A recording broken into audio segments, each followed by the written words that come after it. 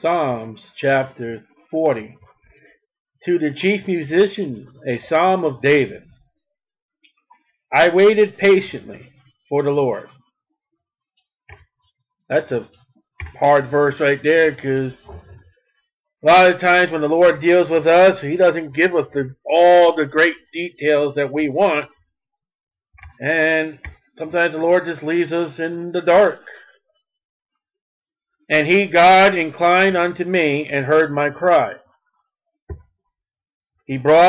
God brought me up also out of a horrible pit. Let's read a note they have here.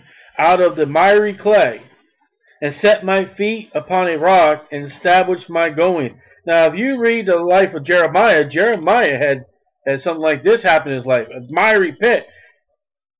Whatever this hole in the ground is, it was muddy, gooey, muddy at the bottom. And all you do is sink in. It could have been an old well. It could have been just a hole where, water and that just... But he was put into it. Jeremiah was put into it as a prison term for speaking the word. Why David ended up here, I don't know. But God brought him up out and put him on a rock, solid ground. Miry clay is not a rock. That's a contrast. And established my goings, what God wanted him to do. Later on, he grew up to be the king. He grew up to put all the stuff needed for Solomon to build the temple, the rock. And He, God, had put a new song in my mouth. So God should put the songs in your mouth. And there's nothing about going out publishing and putting a copyright on it and charging people. I bet you there's plenty of people who have had a song in their heart for the Lord and no one knows what the words were. And I bet you God recorded them as the book of Psalms is recorded. Wouldn't it be funny if whatever you're doing, you're just singing to the Lord and the Lord's up there just writing it down. And you bound for God. You're just happy in the Lord sing, and then when you get to the glory, when you get to the judgment seat of Christ, and you have those words show up, like, Lord, I didn't know you wrote that down. Well, wait a minute, yeah, you wrote down Psalms. Maybe wonder if God does record all. Listen, the Bible says in Matthew 26, He's going to judge us of all our words, and if it's a song, if it's something in your heart, that's written down. Even praise unto our God. The song's about God, not about self. I mean, they did a song that was put out for the Lord, and they had somebody listen to it, not knowing what the song was, and they thought it was a love song written to her. That's a shame. Many shall see it. How do you see a song?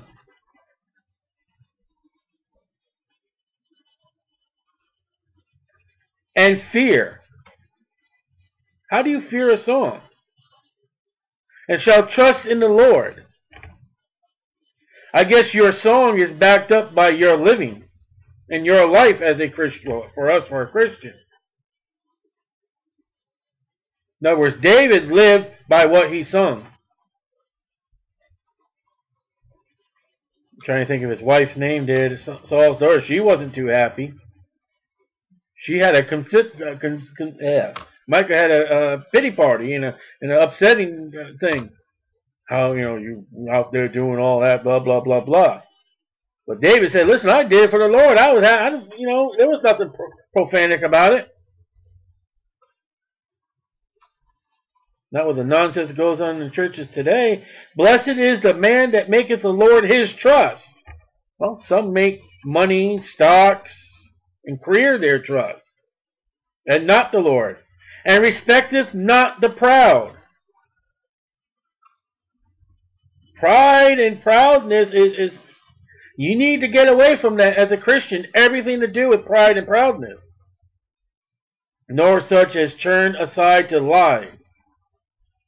Now that proud and that lies there. And maybe this is not a good foundation, but if I were to look at other scriptures and all that, which we're doing a chapter study, I would say verse 4 at the end of that, verse 4 would be a great reason for a Christian not to get involved in politics. How many politicians, and I'm putting them all in the thing, puts their trust in the Lord? There may be. How many politicians don't respect the proud? There may be. How many politicians don't turn to lies? Very, very few when you get those three qualifications. When you get involved in politics, you're getting involved with trusting in votes, trusting in money, trusting whatever it is to get that vote. You're trusting in pride, and then you're getting into lies. I don't think, and personally, I don't think any Christian should get involved. Let the Lord and Satan do with the government affairs. You just go out there and go. The Bible says, "Go ye into all the world, preach the gospel." It doesn't say, "Go all ye in the world and vote." It doesn't say, "Go ye in all the world and get a vote." One of the things that Satan asked of Jesus, I guess you can say, is, "I'll give you all this rulership if you fall down and worship me." When you're getting government powers, you're getting in Satan's realm today. And more so in the tribulation period. You're in the miry ground of verse 2 if you get in politics. I'll close right there. I don't think it's a good thing to get into. Many, O Lord my God, are thy wonderful works, which thou hast done. Many, not a few. And that's a complete word. That is a complete turn of man in his works. Many will die and go to hell, and few will get saved. But here, many is what God does. Go to the book of Exodus. Write down all the things that the Bible records about David on the run and David. And to think of all the things that are not recorded. What God has done good for David. And thy thoughts. Oh, we have a God that thinks. The Big Bang didn't think. Atheism doesn't have a God that can think. Which are to usward, you mean his creation, to the Jews, here. They cannot be reckoned up in order unto thee. You know, one of the most beautiful songs is to count your many blessings and name them one by one. And it's something you ought to do. You ought to sit down with a pen and paper, or just sit down and just start counting things that God has done for you. And you can never, ever. I was sitting today, and just something like, I don't remember what it was, but just the fact is, you know what? Something wasn't done at a particular time. I'm thinking, I wonder why the Lord did that. And the Lord knows. While we sit there and complain about a red light, God knows what He prevented us from doing or getting involved in. And what I'm trying to say is there are things that God does in our life and we have no idea what He done. If you're going to count your many blessings, you would have to add up all the seconds in one day. Because He's giving you all those seconds. Oh, they were in pain or they were miserable or but He gave them to you. David says, reckon. Every once in a while, just take a moment and think on what God has done for you. That is a Bible concept. If I would declare and speak of them, they are more than can be numbered. You can't number them. It's beyond a number. It is more than the deficit of America. Sacrifice and offerings thou didst not desire. My ears have thou opened. Burnt offerings and sin offerings hast thou not required. All right, now with verse 7, 8, and 9, and 10 is the Lord Jesus Christ in his first coming. Then said I, Lo, I come in the volume of the book that is written of me, and that's quoted. I believe it's Hebrews. And it's remarkable that I don't have a reference here where Hebrews 10. 8. I, God, Jesus, delight to do thy Father God's will. O my God, yea, thy law is within my heart. Jesus did all. He was 100% complete. John 4:34 and John 6:38 and Luke 2:49. Jesus, I have preached righteousness in a great congregation. Oh yeah, he did. I wonder how many people Jesus preached to.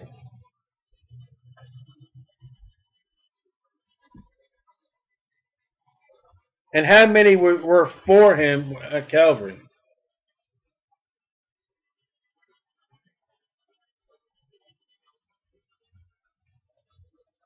Lo, I have not refrained my lips. Jesus speaking, O Lord, thou knowest. Jesus spoke everything that the Father wanted him to speak. Nothing more, nothing less. Now here's a prayer for a Christian. I have not hid thy righteousness within my heart. I have declared thy faithfulness and thy salvation. Have you done that to everybody you met?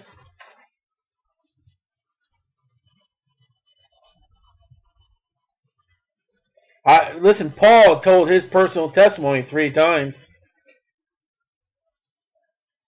I have not concealed thy loving kindness and thy truth from the great congregation. Now that's the Lord Jesus Christ in the first advent.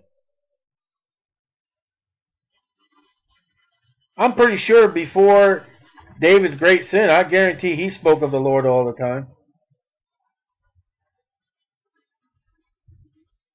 But have we been that faithful?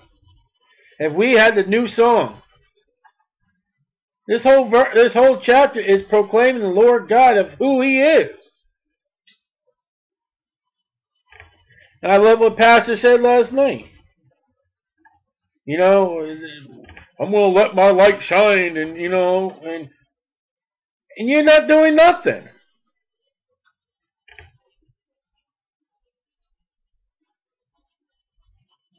Some people have told me once they gotten saved, then they find out the co-worker or their friend or somebody, then they find out they were a Christian.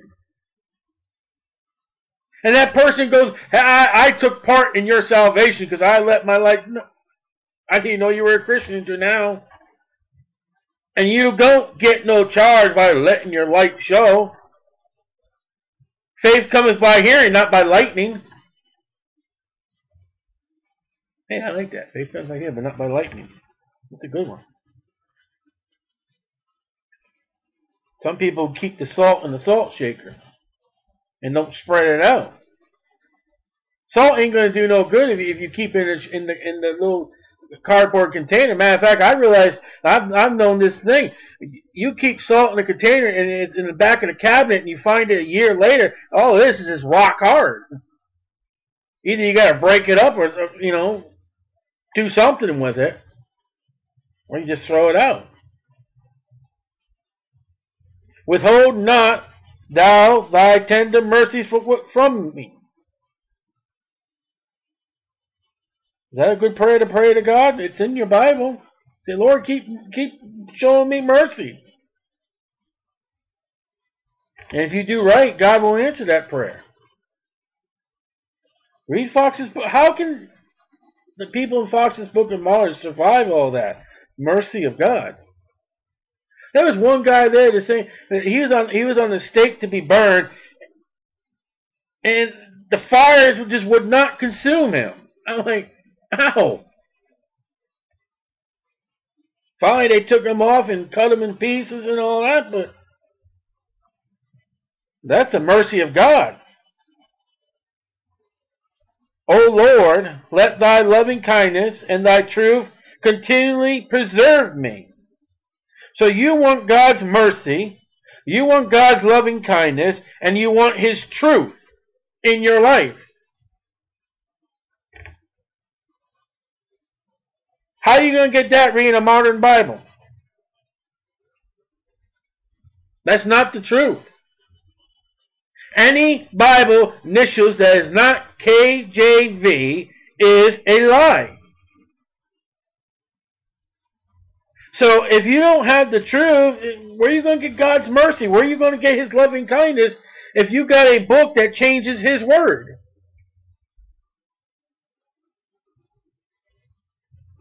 I'll tell you what you pray. If you know somebody who's got a Bible like that, you pray for God's tender mercy and loving kindness to show that person in his heart that that book is wrong. And that they need the truth. For innumerable evils have compassed me about. Did you get that? This is the one that God said, hey, I'm going to bless you and your children for the rest of your lives. This is a man after my own heart, God said. You take Paul, one of the greatest Christians of all that we know. Count your many blessings, this chapter said, and you cannot number them. Guess what? Count your many evils that happen in your life, and you can't number them either.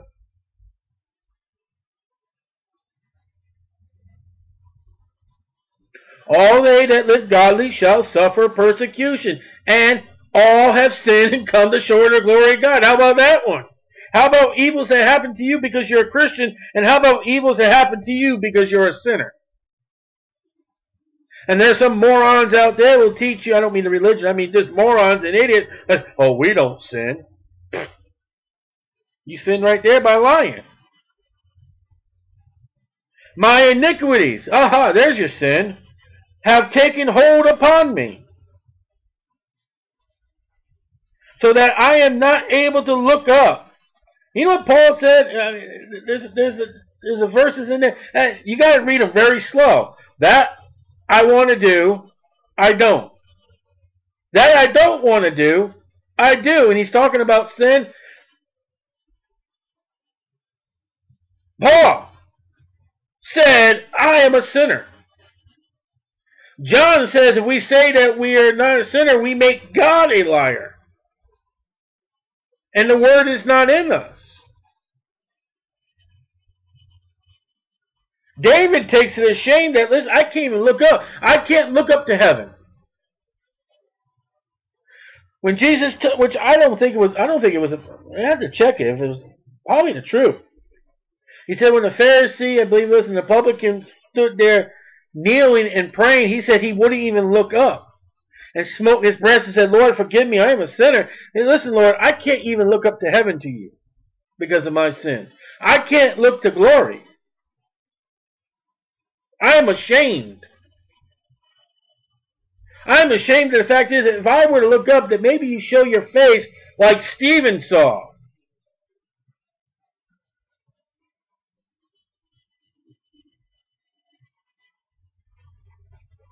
They are more than the hairs of my head. What? My sins. Face it. Get it down, mark it down, write it down, know it down. Until the day you drop dead or the day that the Lord raptures out of here, you are going to sin. You need to apply 1 John 1:9, the blood of the Lord Jesus Christ to cleanse you from your sins. You are not perfected yet.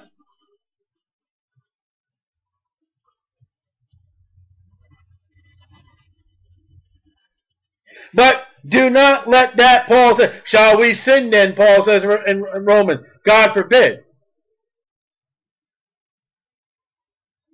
You ought to try and prayerfully try to stop. Dr. Ruckman says that God gives you enough fleas just to remind you you're a dog. That particular sin may not ever get victory in your life because that sin may be God saying, hey, you're a sinner. Okay, I'm going to do it. No, because when you get to the judgment seat of Christ, it's going to be, did you battle it? Did you put the armor on to fight that sin? Therefore my heart faileth me. Do you have heart failure? Do you get Christian heart failure over your sins? Have you ever come into the throne room of God's grace on the gurney that God has to get the paddles and say, stand aside, and then zap you? And to give you new life with your sins.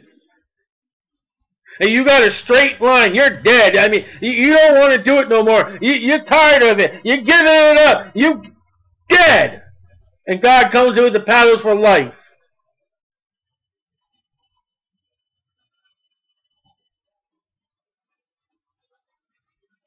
You ever felt like that for sin? Have you ever tried to flatline sin?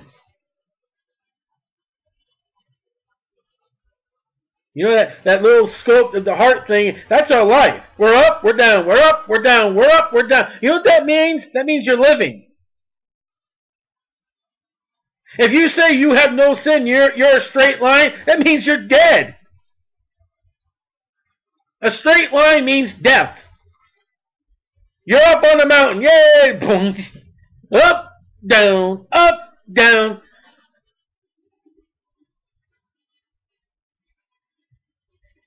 Some are quick, some are fast, some are long, some. Be pleased, O Lord. Oh, wait a minute. Christians, be pleased, O me. I want to be pleased. No, be pleased, O Lord, to deliver me. Who can give you deliverance over sin? God. What do you do when you let God deliver you from the sin? You please Him. If you're going to quit that sin just because to save you money, or because if it ain't for the Lord, you're not going to get victory. And you will not get victory if you do not want to give it up.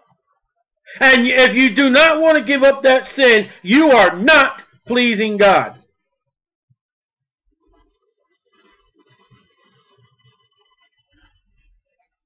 Shall we close the Bible and open up a Reader's Digest or something?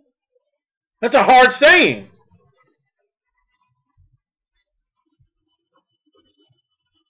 I have said that there are sins in our life that we're not going to get the victory over, but God is pleased when we try.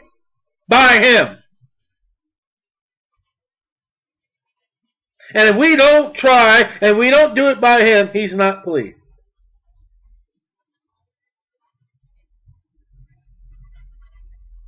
O Lord, make haste to help me. Give me the victory now. I'm tired. I'm too occupied with this thing in my life.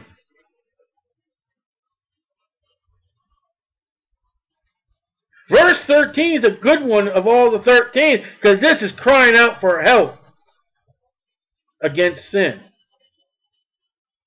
Let them be ashamed and confounded together that seek after my soul to destroy it. Now we're back to the enemies.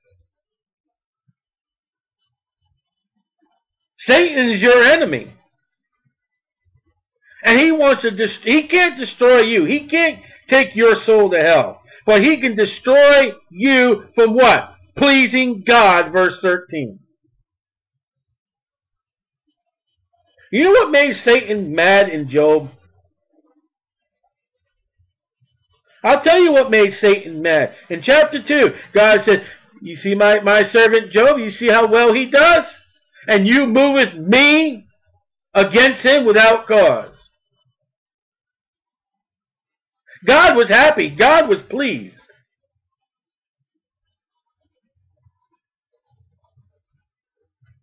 And Job was in his sin, wasn't he? But yet the Lord was pleased. How about that one?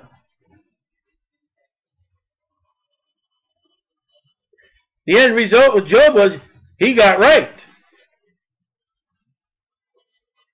Let them be driven backward and put to shame that wish me evil. Satan will stand ashamed one day.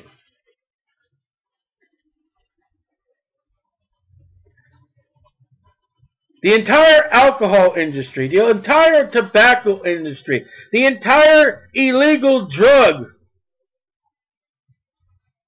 Let me add, the entire legal drug used illegally one day will stand ashamed.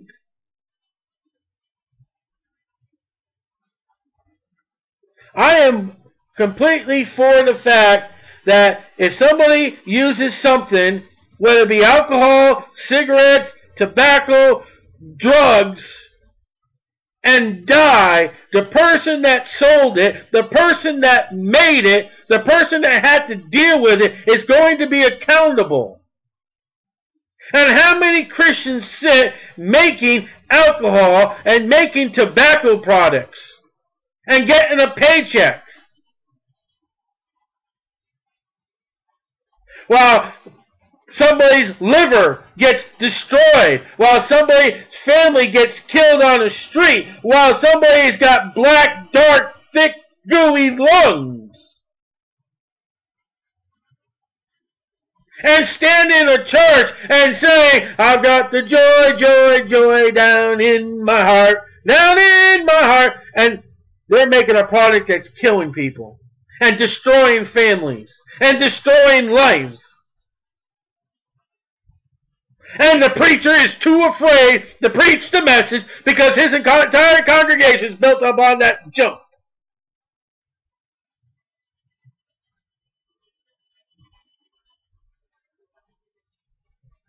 There are things that are evil. And you are to pray to God to get them out of your life. And if you don't get 100% victory, you better have a prayer life against it. You ought to be naked on your knees in tears saying, God, I can't stop.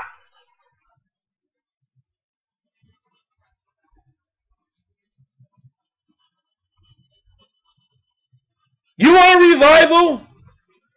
You try that. You see what kind of revival God will work with you. Never mind America. With you. Let them be desolate for a reward of their shame that say unto me, ha ha ha ha.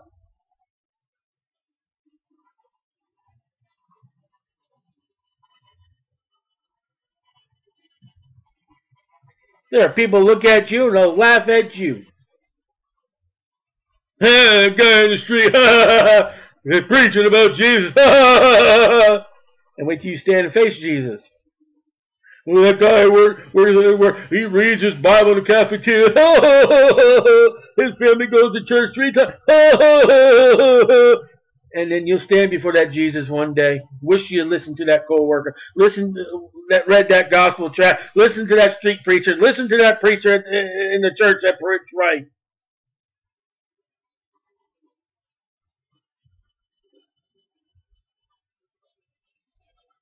And then how many Christians won't do it because the people say, ha ha ha. We get laughed at. Let all those that seek thee rejoice and be glad in thee. You know when that's going to happen? I know exactly when that verse 16 is going to happen. Are you ready? New Jerusalem for us the Christian. The new earth for the Jew. We'll have all eternity to rejoice and be glad. I know Paul rejoiced. I know Paul was glad, but you think he was rejoicing and glad all the time?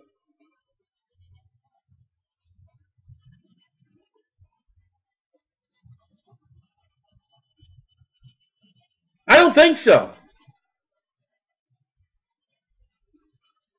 Tracy has a spine that looks like a train wreck, and she can't sit long periods of time. She can't stand long periods of time. What about Paul? He was stoned. I guarantee Paul hurt when he walked, when he sat, when he laid down and stood.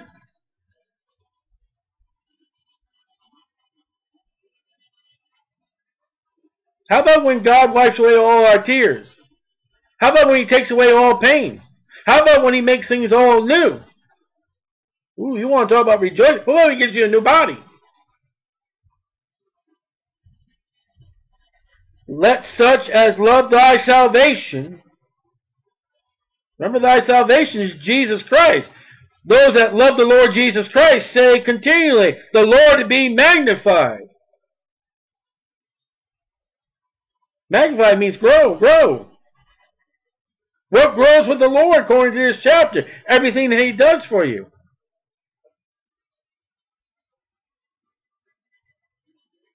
Has God done more for you today than he done yesterday? No. But what did you do wrong?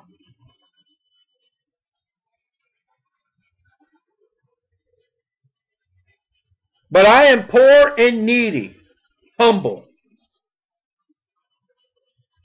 Who is David? He's the king.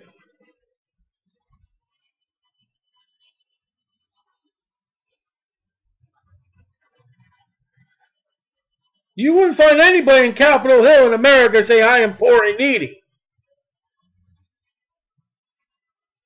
You'll never find them say they're rich. Because if they say they're rich, they got to steal money from themselves to help the poor and needy.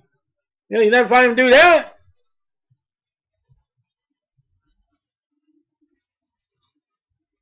I am unthinkable, poor and needy. Family doesn't want to have anybody to do with poor and needy.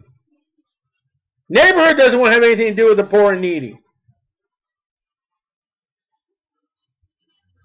Unless they get a tax credit.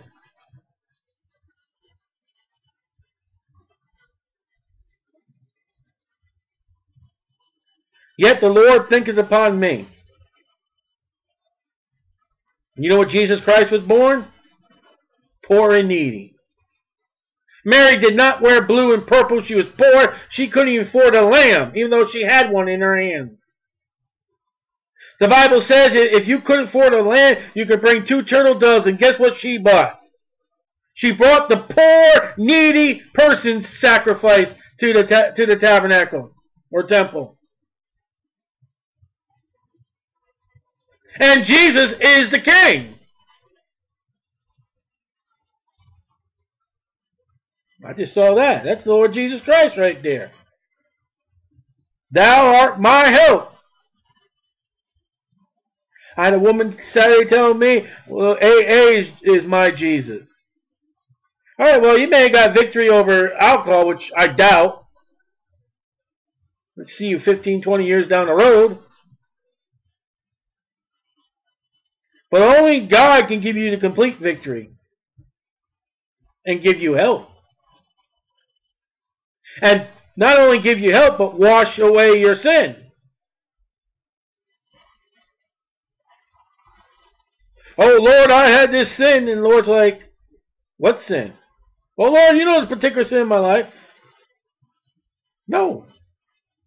You put it under the blood. I don't remember it. I remember it now. You just did it. But,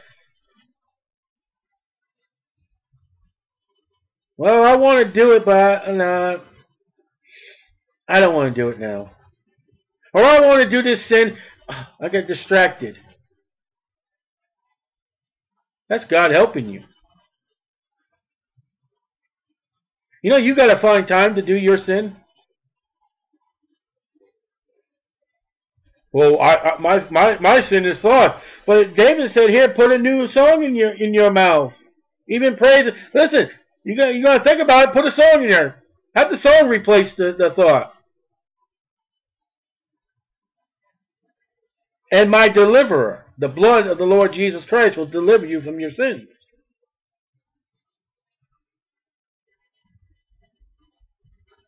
You know, it can be possible for you to stand before the judgment seat of Christ, fighting a sin your entire life. Now, I am not giving you an excuse to sin. Let me just say that right now. There is no excuse to sin. But if you fight the Lord on your entire life and you put under the blood like you're supposed to, according to scriptures, you know, all that fine. If you've done what the Lord told you to do, you'll stand at the judgment seat of Christ and it'll never be known. But if you don't put it under the blood, that's how God can help and deliver you. Now, don't go running out of here like, oh, I can do whatever I want. No. Because I think if you have that kind of attitude, even if you put it under the blood, I don't think God puts it under the blood. If you really want to do it, I mean, you know, you just come up with excuses. Oh, Lord, put it under the blood. Thank you very much. And then, no. That's not help from God, and that's not being delivered. On the other hand, there are people who, oh, I put it under the blood, and they're going to be surprised it's still going to be up there. You mean Christ? No, you know exactly what I mean. It's your attitude. It's your motive on why you did it. There are people who go before a judge and start crying just so the judge will be upset and pass a lower sentence. You can't do that with God. There's no crocodile tears. Make no tarrying. What's that? That's back in 13. I will need the help now.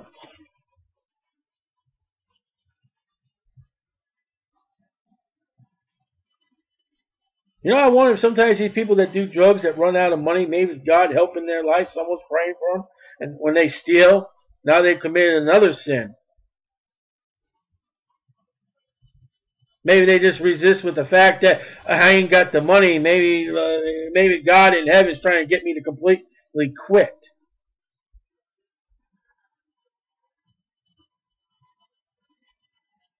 Just a thought.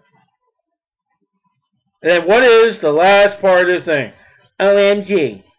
I get so sick and tired of this internet crap today. OMG, TG, and all these stupid initials. You talk like a third grader, if not a third grader has more sense than you do. Oh my God is a cry of, I am in a desire trouble in my life right now. If you're going down the road and there's a tractor trailer heading straight for you head on, and there's nowhere for you to go, you're not going to break out the rosary and start counting beads. You ain't going to cry out the Buddha. You ain't going to cry out the Mohammed. You're going to cry, oh my God!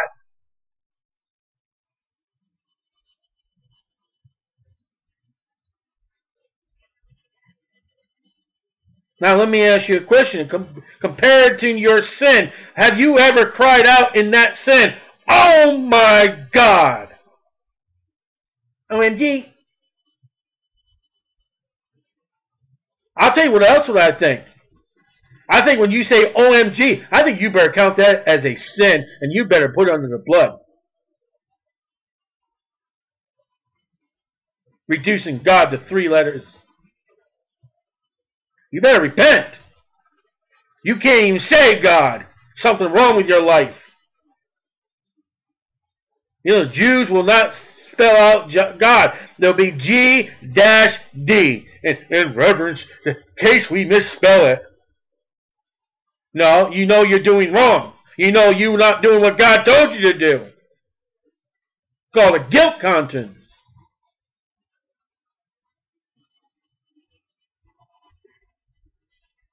I love preaching. I love the Word of God.